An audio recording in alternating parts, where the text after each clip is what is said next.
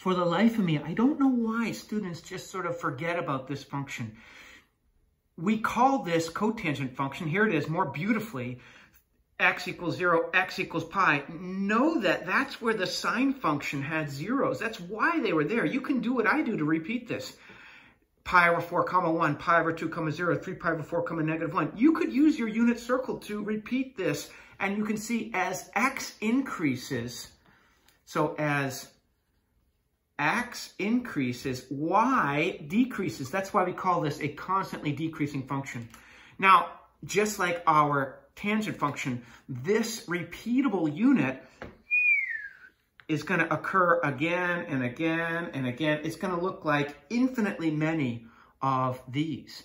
What if I changed my equation to y equals 3 cotangent x?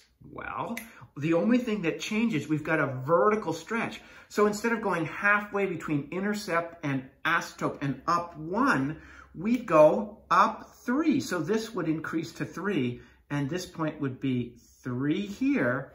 And this, it's like our amplitude. Think of it as the vertical stretch. We'd be going down 3. So I can handle a vertical stretch very quickly. All I've done is by changing the numbers from 1 to 3 and from -1 to -3, I've showed that this is now stretching vertically by a factor of 3. All of the y's were multiplied by 3. Can we handle graphing one cycle where I introduce an A and a B? So I'm modeling this on y equals A cotangent bx. Now our amplitude here, which is really like our vertical stretch, is 2. And a negative means instead of going down, down, down, we're going to reflect this over the x-axis. So it's actually going to look rather like a tangent function, constantly increasing, up, up, up. Our b is 4, and just like the tangent function, the period is not 2 pi over b, but rather just pi over b, which means we're going to be at pi over 4. Well, where are those asymptotes? We know we're going to start at whatever's in parentheses, 4x equals, well, where does the parent function start? You guessed it, 0.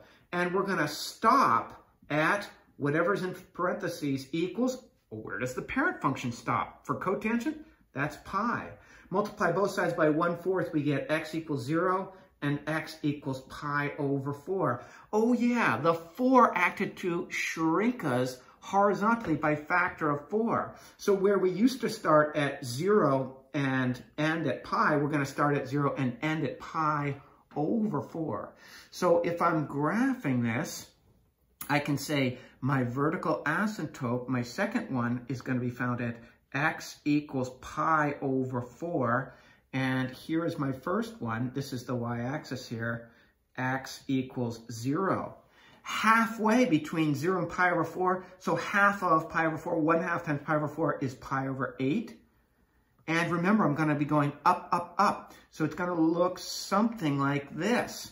Now, if this is the point pi over 8, comma 0, I know I go halfway between intercept and asymptote and up to, and halfway between intercept and down to. So I know that this y-coordinate will be 2 and this y-coordinate will be -2. Well, what is our x-coordinate? It's halfway between 0 and pi over 8. Half of pi over 8 is 1 pi over, sorry, it's down here, 1 pi over 16. I just did 1/2 times pi over 8. 1/2 of pi over 8 is pi over 16.